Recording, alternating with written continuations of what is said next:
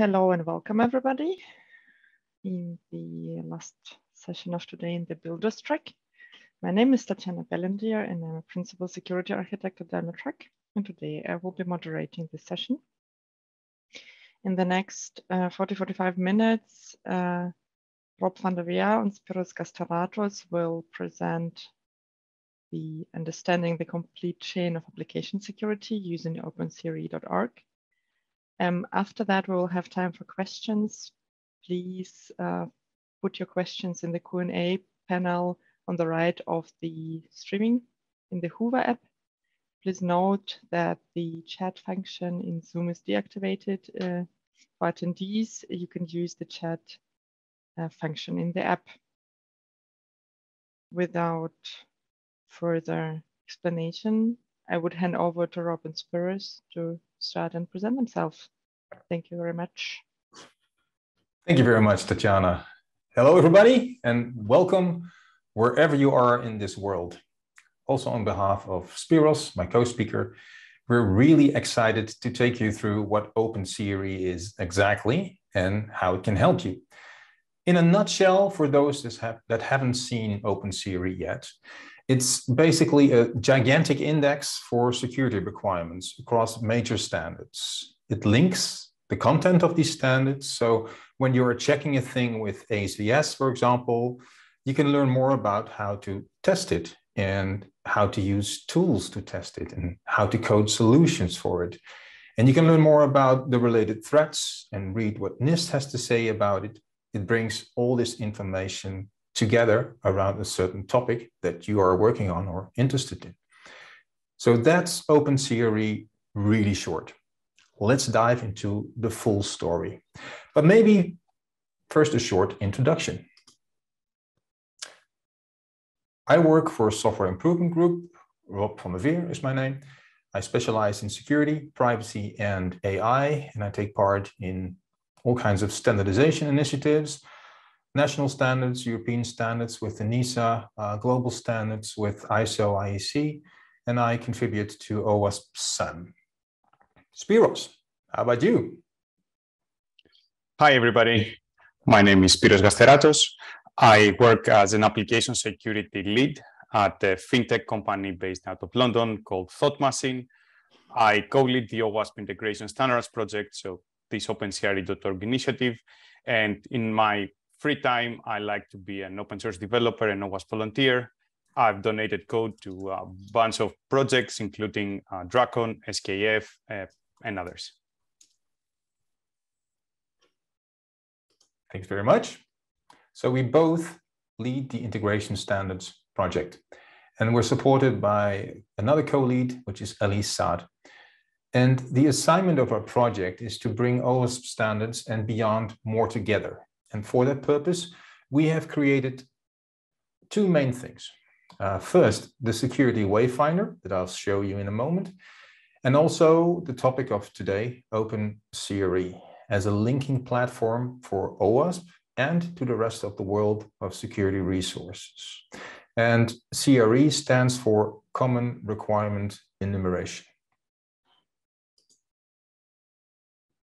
As said, we built the security wayfinder. It's an interactive map of key OWASP projects grouped by the activities in the software development lifecycle. So depending on what you're doing, what you're interested in, you can find resources at OWASP that matter and easily see what they are for. It helps people to get to the right information when they are not so familiar with OWASP, or when they are familiar with OWASP, because I've been around with OWASP for a while, and so has Spyros, and we're still sometimes confused where we can find things. And this is really helpful. It's all based on an idea that started about 6 years ago when I was working together with Martin Knobloch, who you probably know, and we both felt it was kind of hard to make sense of all the things taking place at OWASP. So after we built this in our project, we started working on openCRE. And let us start the story of openCRE at the why. So why did we create openCRE? It's because the world is having a big problem today when it comes to finding relevant information on application security.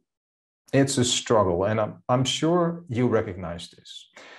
The available information is bulky, fragmented, complex, confusing.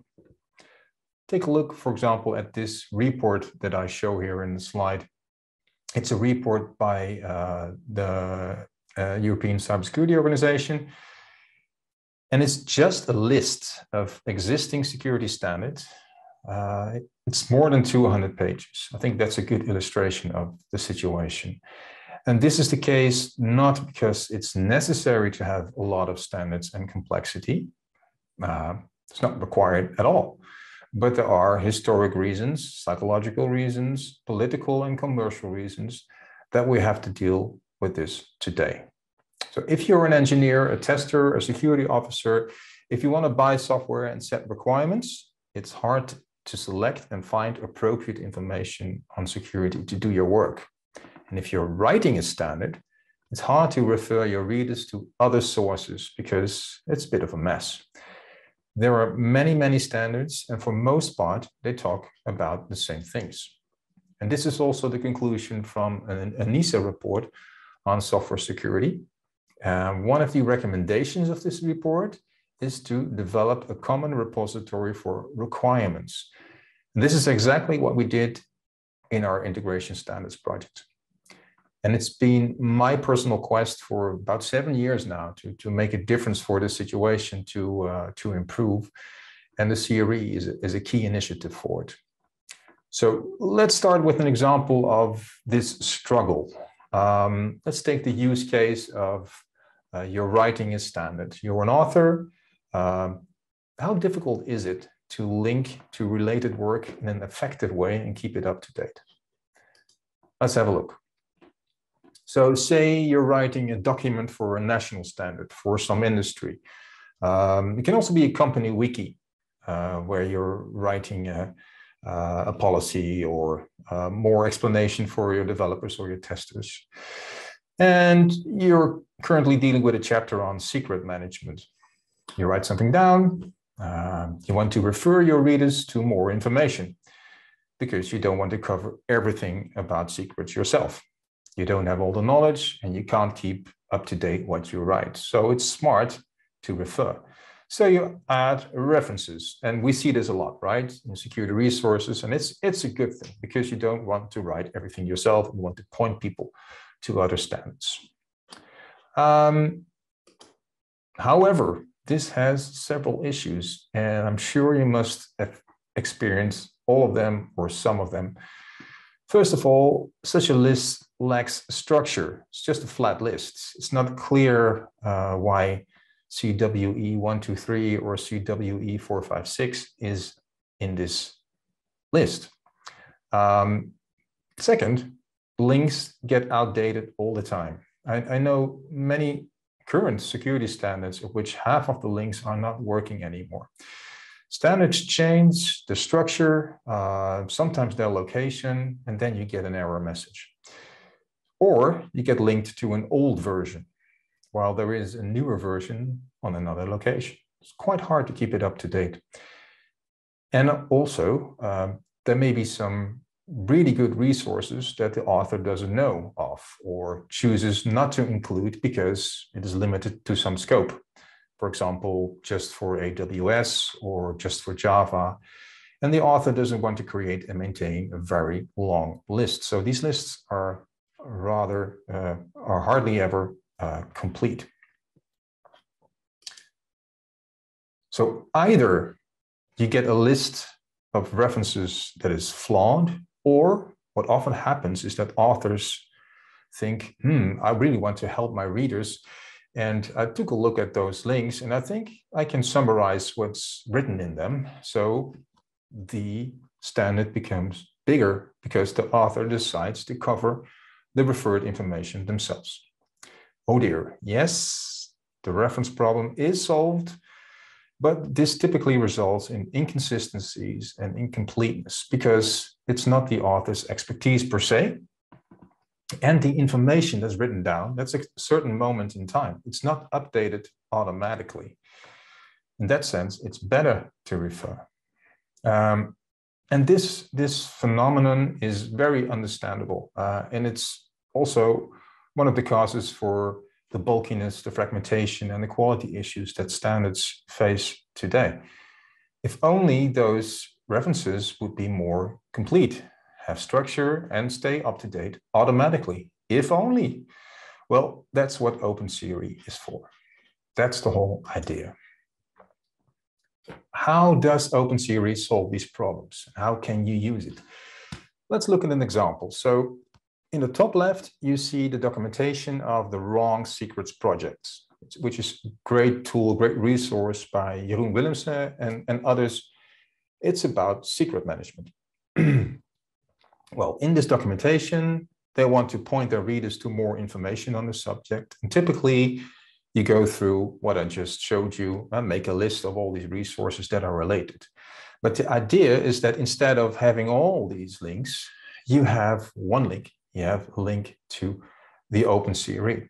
You simply link to the openCRE page on storing secrets, which is a common requirement. And that page helps you to find everything you need, and everything will be up to date. How we do that, I'll explain later. But what you see from the page is a link to what NIST writes about cryptographic key establishment.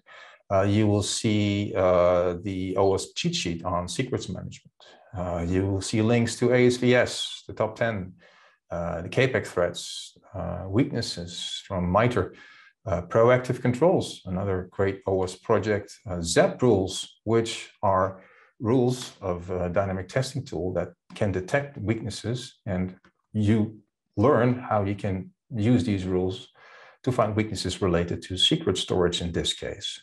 Everything is nice and connected. And if you want, you as a user of openCRE, you can explore related topics, because secret storage also links to other common requirements that are related. So you can jump to there, for example, the common requirement of storing keys safely, and find everything that has to do with that certain topic. And also, this whole ecosystem features backlinks. So not just links from one to the other side, but also links back. For example, if somebody is reading the cheat sheet secret management and they follow the link to openCRE, they may be very well interested in the Wrong Secrets project, right? That way, everything is connected and you can find all relevant resources from all relevant resources. So there you have it, openCRE, and we build it. It's operational, it's in beta right now, it's open source, it works. But to make it work, we first had to overcome a number of hardships, I have to say. And we needed to battle a couple of demons. Let me take you along our odyssey of the last, Spyros, I think 2.5 years. It's been a ride. We first started mapping everything to everything. Now you see here 4 standards, but at a certain point in time, we had a lot more. So if you have, for example, 10 standards, you need to manually link each section of each standard to the corresponding section in each of the other standards. This is an exponential problem. So it takes a lot of time. And when you're finally done, it will already be outdated. So if you want to map everything to everything, it's too much work and you can't keep up. And all over the internet, there are great endeavors of people trying this, but it's very hard to make this future-proof. So what did we do? We solved this by introducing common requirements. These are general security topics, and the standards can link to those instead of to each other. So if 2 sections link to the same topic, they also link to each other because they just specified that they are related. To zoom into this a little bit more, let's say we're talking about session token generation. NIST has a nice piece on random number generation. The testing guide talks about how to test it. KPEG describes the threat involved. Mobile ASVS talks also about session token generation. What you do is from this mobile ASVS section, you link to session token common requirement. That's the only thing you need to do. And all the other resources that also link to this common requirement, you get within reach. You're linked with those as well. If you maintain the links with the common requirements, it works. So you only have to create the link to the topic, not the link to each of every subsection of each and every other standard. So we solved this problem. But we created a new one because we created all those topics, but we ran into another problem. There are many, many topics, very detailed ones also. So if you're writing a standard on storing secrets, you would have to go through all the topics at openCRE and find everything related to secret management. It's hard, it's a lot of work, it's error prone. So what we did, instead of just having these detailed topics on these detailed technical level, we introduced higher level topics. For example, input validation or authentication on multiple levels. Here you see just a few of them. But we created a semantic web, if you will, of things that matter in application security. So if you're writing a piece on storing secrets, you just have to link to the topic of secret storage, and then you're done. Because from there, you can move to everything that is related. And because we built this semantic web of security topic, we introduced a nice bonus because users can follow the links between the topics to navigate and to explore information up the tree and down the tree. And we built this web by doing a lot of research, having a lot of workshops, by using existing works on harmonizing standards. For example, the security model by Software Improvement Group that they donated to be used as input to the framework. And this semantic web works like this. You see here different topics within openCRE that we also call the common requirements. And linked with them are several standards. I just picked out a few just to illustrate. There are much more standards linked, but let's start with this detailed topic, encrypting personal data at rest. It has an ASVS entry that talks more about checking this.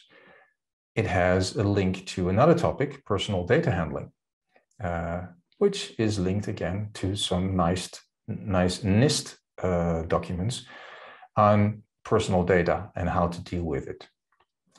Through securely storing regulated data, you get to encrypting data at rest, and you see connected witnesses, and you arrive at cryptography, about which NIST also has written a couple of nice chapters as part of SP 853 in this case. So everything is connected, and when you look at the topic page of encrypting personal data at rest, you will see all this information because it's directly related and it's indirectly related. And also you will see the topics in between. So it will not be a long list of references. It will be clear to you why there's this chapter from NIST because it's about cryptography, and why there's this chapter from NIST because it's about personal data handling. This is why the topic structure is helpful for exploration, for visualization, and for making the linking feasible. We ran into another problem, of course. After linking to a standard, the standard changed the structure and the links were broken. It became clear to us that you can't keep up with these links, not if you have the ambition to work with so many standards, but even if you have the ambition to work with 4 standards, it's a lot of work to keep it up to date. standards constantly change, and rightfully so. So links break at some point. And we found a solution for this. And by doing so, we made openCRE self-maintaining. If a standard contains a link, let's say this mobile ASVS entry here, and it has this link to this common requirement at openCRE. As you may notice, they are identified by 6 digits separated by a dash. And if the standard contains this link, and it's in machine readable source, which it mostly is, an MND file or a text file, our parsers can scan that standard, and when it finds the link, it sees, okay, this is a section of this standard with this name, with this number, and it links to this topic. So by parsing the source that just has the link, you have all the information for the mapping there. So the mapping is not maintained in some separate text file, table, or sheet. It is maintained in the standard itself and automatically moves around with the standard. The editor sees the link, and when it takes out that section and puts it in another chapter or whatever, the links move with it and therefore will stay up to date after the next parse. Obviously, this requires the standard to add links to openCRE in their material. And for standards that don't have this, you need a mapping file for which we have a certain format, and we put that mapping file, those mapping files on GitHub, to which people can contribute. That's the whole idea. So by solving these problems, we were able to create openCRE, and the beta went live last September at the 20th anniversary of OWASP. We did this with a lot of help, with special kudos to the SKF team, OSSF, input from the OWASP top 10 team. Many people were involved, and we now currently map ASVS top 10, NIST 63B, NIST 53, those are the SB800 series, proactive controls, OWASP cheat sheets, OWASP testing guide, MITRE's CWE, ZAP, the rules from ZAP are also included, and KPEC describing the threats that are involved. And I would say that now would be probably a good time to do a demo. So I'd like to ask Spyros to take over and share his screen. And if I'm right, you can overrule my sharing, otherwise I'll stop sharing.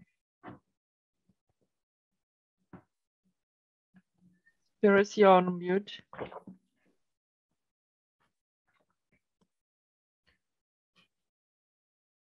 You're still on mute.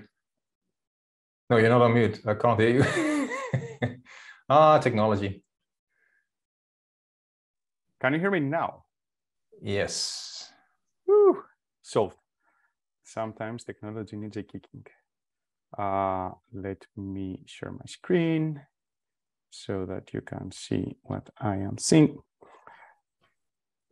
So for demo, we will have prepared a couple of very useful use cases, at least useful to us, how we've used them in our day-to-day.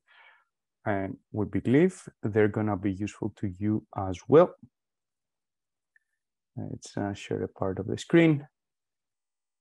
Can you see my screen? Perfect. Here. Awesome. So use case number 1 is tooling. I'm an AppSec engineer. I believe some of you in the audience are also AppSec engineers or DevSecOps, or however we call running tools, scanning code, and advising on security these days. So we have here a report from a very popular scanning tool called OWASP ZAP. And OWASP ZAP reports, as many tooling reports, contain alerts. An example alert I put in here is LDAP injection. And for every alert, ZAP and every tool out there needs to provide you some references, because if they don't, they end up in this position that Rob mentioned, where you have to just copy paste text from all over the place, which will quickly become unwieldy. However, you also have very limited space for references. You cannot add all the references. You cannot also maintain a huge list of references. ZAP itself has 3 references plus one I added for CRE. And it's already kind of a long report. So on the other hand, what they can do, and they will soon be doing, PR incoming, is link to openCRE.org. If I click this link, it takes you to openCRE.org, the specific CRE that describes LDAP injection and how to protect it against it. As an application security professional, once I have this information, I can easily disseminate specific standards and specific links to specific teams or stakeholders so that I don't need to rewrite it myself. So I save myself time and I can be lazy.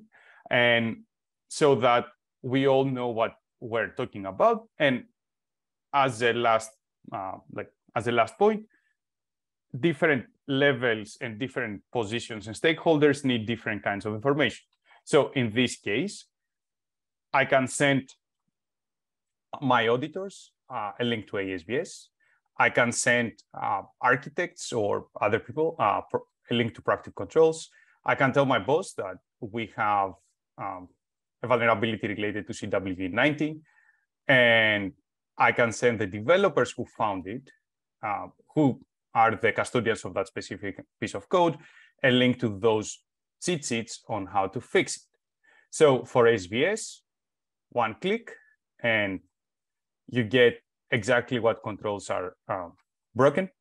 For proactive controls, another click, and you get exactly what other proactive controls you need to do. CWE, similar.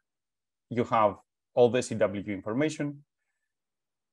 And cheat sheets, I think you know the drill so far. You get exactly how to fix it, specific special characters you need to escape, and several cheat sheets also include small pieces of information or code so that you don't have to do anything about it. And all of this, because we created a web application, and web applications contain APIs, can be done via our API. So you don't even need to visit a website. You can include this into your own automation. And this way, because we know about the ZAP specific rule, you can query our API for that rule, find out, get the JSON, find out the links, the document, and then you have the CRE I showed on the first slide. And then you can manipulate that CRE to extract all the relevant information. So by doing all of that, you have easy and immediate dissemination of information to all relevant stakeholders without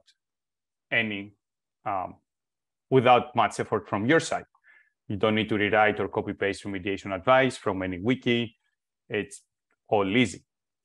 However, what happens if you have an internal security standard, as well, many places do? I know the place I work and our customers do as well. Well, in that case, you can use CRE as well, and you can import your standard into CRE, and it's very easy. I took the liberty of creating an ACME security standard for those of you who have ever watched Looney Tunes. ACME is the company that provides Coyote with all sorts of cartoonish weapons.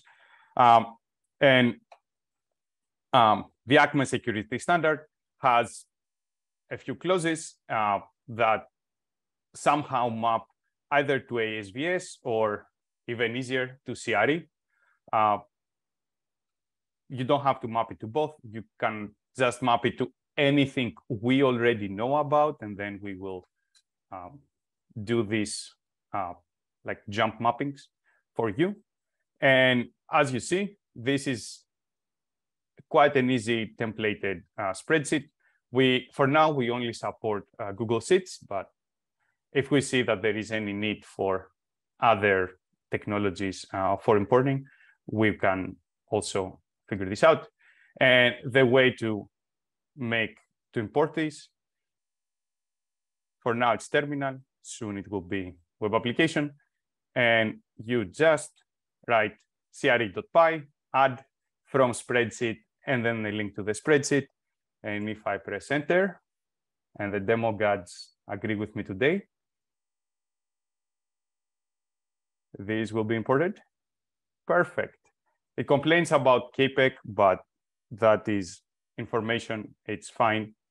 And now I can go to my local version and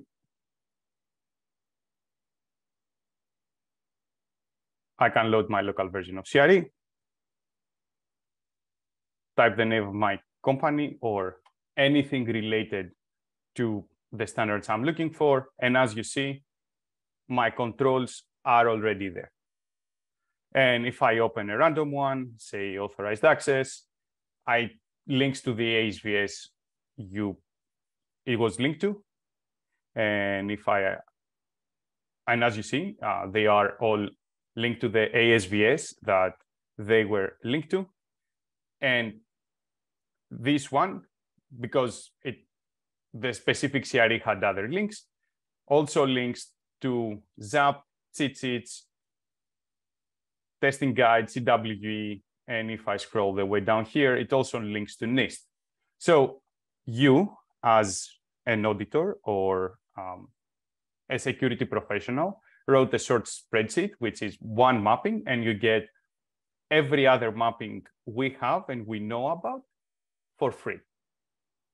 I think that allows quite a lot of flexibility and quite a lot of saving of time. Rob, back to you. Thanks, Spyros.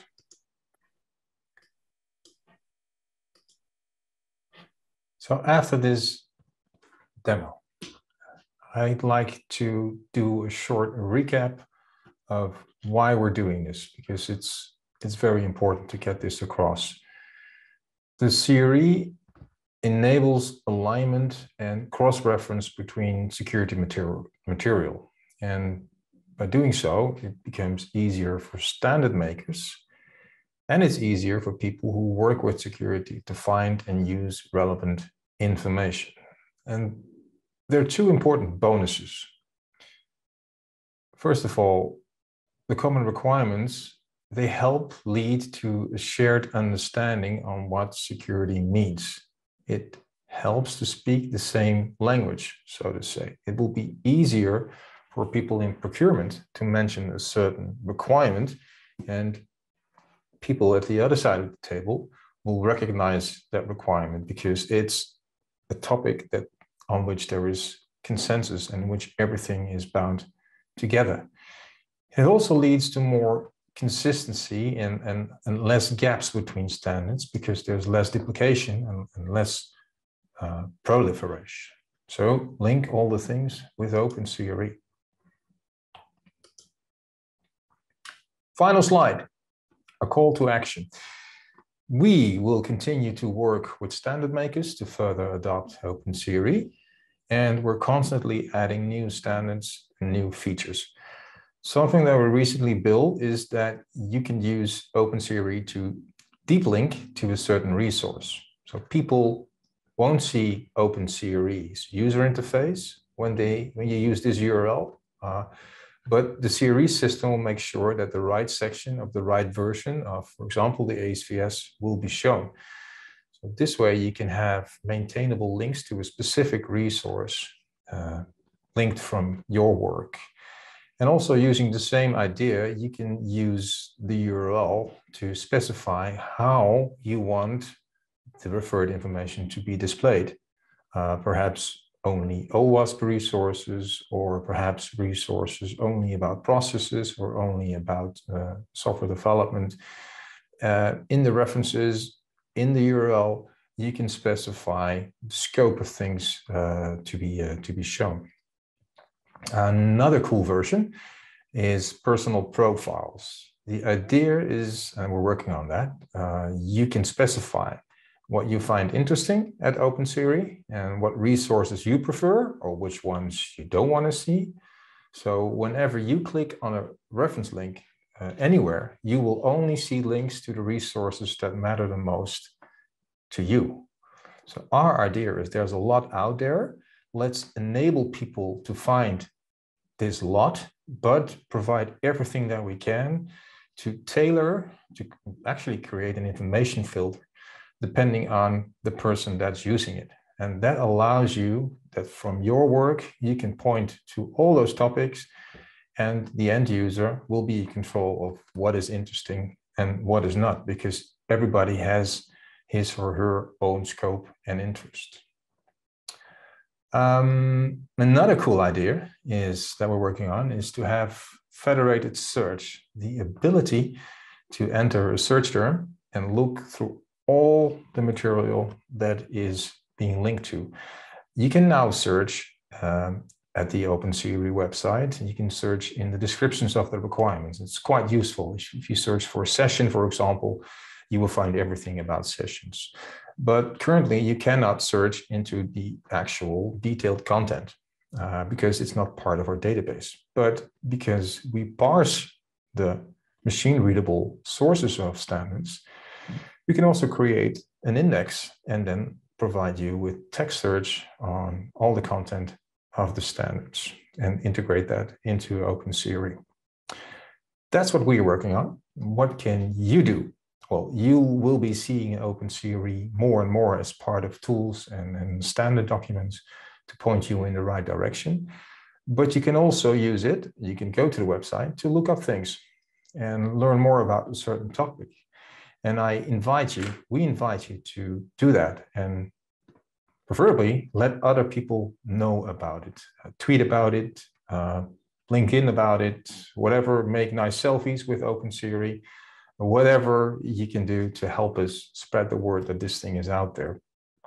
Provide your feedback and ideas, very important for us. We have a GitHub project for it. It's linked here.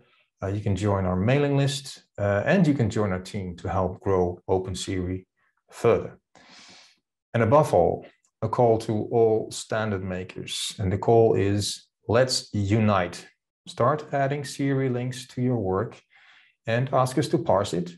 And then you're done. It saves you time on finding references and keeping them up to date. Links will never break. Your standard becomes instantly findable through openCRE. You provide viewers access to a larger range of related resources, so you won't need to discuss all these topics yourself.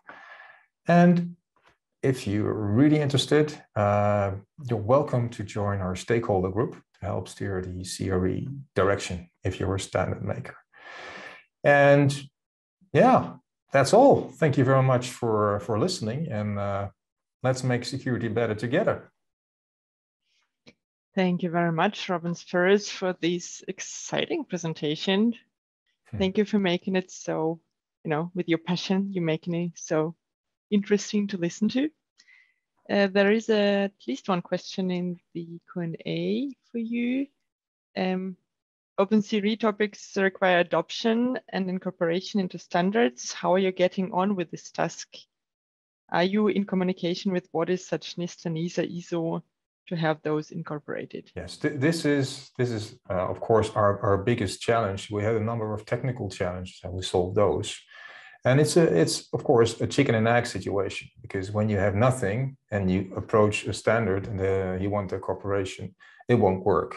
So our strategy is, let's build, connect a number of standards and focus on OWASP. So it's instantly useful, and then approach the various standards to let's get on board and demonstrate how cool it is and how helpful it is. And this presentation is part of this a promotion tour, you could call it, that's necessary to show what you can do with it, to demonstrate what you can do with it, and to get these standards on board. Our strategy has been to first work within OWASP and well, you've seen the standards that have been adopted. We're working, for example, with the great guys from ASVS to see how we can get links, machine-readable links in their resources. So it's also self-maintainable. We're working with ZAP, for example. So we're working together with these standards that we want to adopt first at OWASP. And when we have this working, I think we have a great case to approach the nice people from NIST. And I intend to approach ANISA as well and MITRE to see how we can collaborate. And we want to make this as open as possible, which is why the stakeholder group is so important, and which is why we position it well as an OWASP initiative, but open outside of OWASP. I think that's the only way to get adoption from standards outside of OWASP. Does that make sense? Anything to add, Spyros? No, that's pretty spot on. One small thing, I guess, if you have contacts with any other standards makers, or if by any chance you are a standards maker, let's talk, we don't bite, and let's make this happen. You don't have to do much, or if anything, and you gain so much in return. Maybe to add a little thing to that, so psychologically, it's of course for a standard maker who is used to control these mappings, him or herself, it's a step where you say, okay, so we're going to rely on openCRE to make it easier for us and to find a lot more resources than we currently do, and everything will stay up to date. But it's important to realize that this is a psychological step where you put the control of these mappings into the hands of openCRE. This is why it's very important to have this conversation with these standards makers. And of course, they always remain involved, as it is an open source project, and you can add issues, you can alter links, you can create pull requests, etc. It's a community effort. Okay, I hope this answers the question. I have another one. Do we have a kind of a roadmap? What kind of standards are the next one on the run? The classical one being something like PCI or all financial regulation stuff, PCI being a big one in North America, but there are others in Europe as well. Yes, PCI is high on the list, but talking about OWASP SKF content also, the MASVS is interesting. That's a short list. There's a short list for now. Okay, so there is some planning happening, and it comes as it comes, right? Indeed. Okay. It also depends, of course, on the roadmap of a certain standard. Standards have their own cycles where they're working on a new version, and it's some points in time it's not a good point to collaborate. So it also depends on when it's convenient for these standards makers to engage. That makes sense. Just out of the curiosity, do the CRE numbers have a meaning? Well, Spyros? The meaning is that they are random, and they are 3 random digits, a dash and 3 other random digits. We thought about adding some sort of structure, but in our experience, when we've seen this kind of structure before, it didn't really provide much benefit, and it was too much trouble for the little benefit it provided. We would also have to start reserving ranges of CREs for future use, but security changes quite often with new attacks and new requirements coming all the time. So it would be quite hard and quite distracting from our core mission to link standards together. Okay. Yeah, obviously not coming with a new standard.